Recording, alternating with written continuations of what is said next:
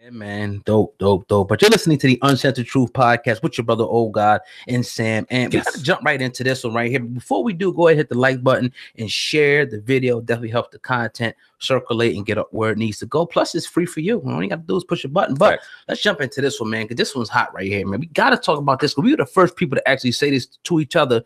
I don't know if I hit you or you hit me, but I was like, yo, I think I told you, like, Jay-Z Beyonce dropped the album. He's about to go out that night. You just hit me. You know what I mean? Right. And I walked in the crib and and I think you said it to me. You was like, yo, it's just kind of come at Nas. Nas just dropped his joint, 48 hours prior, I think it was. And why would they do that? Especially if they was cool. That's like if me and you cool and you drop your project and it's anticipated, then I just drop my shit. Nobody knows about it. Not to say, we can't, not to say that they're that cool. Right. But still, it brings up the question, Sam, man, what do you think? Do you think that Jay-Z and Beyonce directly did this to come to maybe Jay-Z still bitter from Ether? What you think about that, man? Jay-Z still bitter from Ether. I think that's funny. Maybe from a competitive standpoint, yeah. But it's like, if I'm not mistaken, it was 24 hours. Nas dropped June 15th. Oh, 24. Fucking June 15th. It went out Saturday night, June 16th. Boom, here's an album.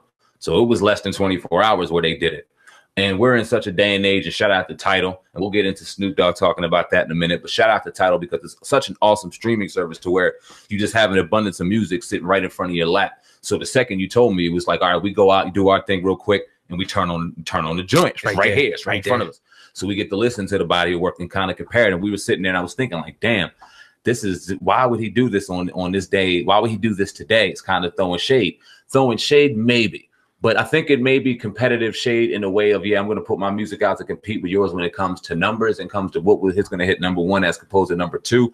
But I don't think it's going to hurt Nas. And I don't think Jay-Z and Beyonce were trying to do that because of the title of a situation where you can put it on stream and be in a situation where you can listen to all these music and body of work. We don't have to go pay $15 per CD now. You can sit there and pay $11 a month and get it all. So I don't know. It might have been some competitive shade, but I don't think he's trying to take money. I mean, no matter how anybody tries to articulate it, man, it is what it is. It's like throwing shade. Because you could have dropped it at any other time. That's just my opinion, of course. You could have been any other time that it could have been dropped. I would like to ask these, Jay-Z and Beyonce, why now? Or maybe they're thinking, shit, we was gonna drop it whether Nas dropped his, or not, but it just, it happened 24 hours after Nas dropped his. So it definitely leaves it up, for us to think like, but again, like you made a great point too, like everybody's still going to do numbers, but this is what I'll ask you. Who do you think is going to do more numbers? Because you got Nas, but then you got Jay-Z and Beyonce. I think they'll do better numbers, but I don't know if they're the better body of work.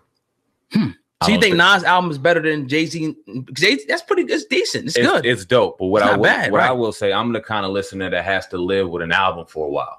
So Nas's album was fresh. I streamed the Beyonce Jay-Z album immediately. I had it. I gave a real quick listen to it 2-3 times to listen to it. It was dope. I think it's like 9 or 10 songs. Not that long. It was dope.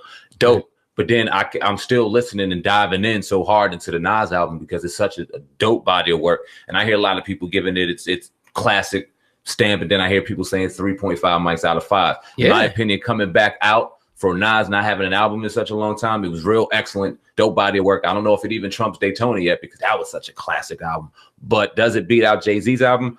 In my opinion, Jay-Z and Beyonce's album is a real dope, smooth kind of vacation joint. You out your lady, you out here chilling, grown and sexy. I don't think he was trying to deliver because I don't think he was trying to deliver the bars to kind of compete with a Nas. He addressed his situations. He addressed everything that's going on currently.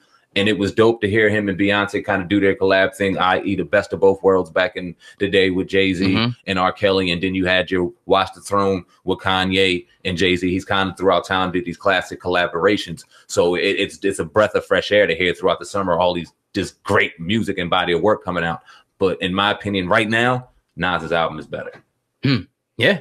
I'm not going to give my opinion. I'm going to give it some more time. And again, I got to agree with what you said about as far as, Jay-Z really not putting it out to really compete with anything. He's just kind of just doing his thing. Right. Little couple one-liners here, not a lot, and just doing his thing. He could have took it up, So yeah, man, it's still good for hip hop.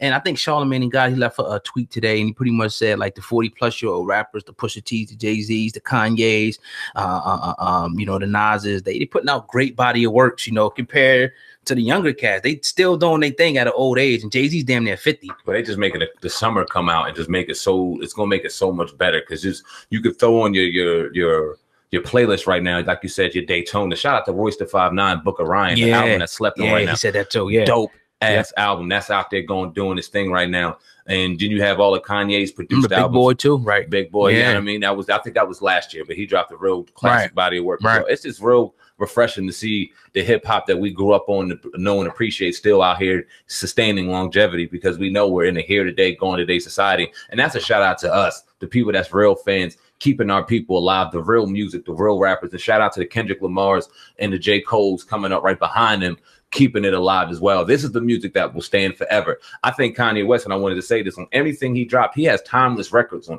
every album he produced this year. On Daytona, on the Kids versus Kids, See Monsters, the Kids See Ghosts, of him and Cudi, his album, Nas album, he has timeless records on all of these albums so far, man. Shout out to Kanye. Right. Yes, sir. But you're listening to the Uncensored Truth podcast with your brother, Old God, and Sam. And everybody listening, we want to implore you to please go up top, hit the like button, and share this video. And it takes a few seconds to do. And all you got to do is push your fingers, and it's free. I want to jump right into this.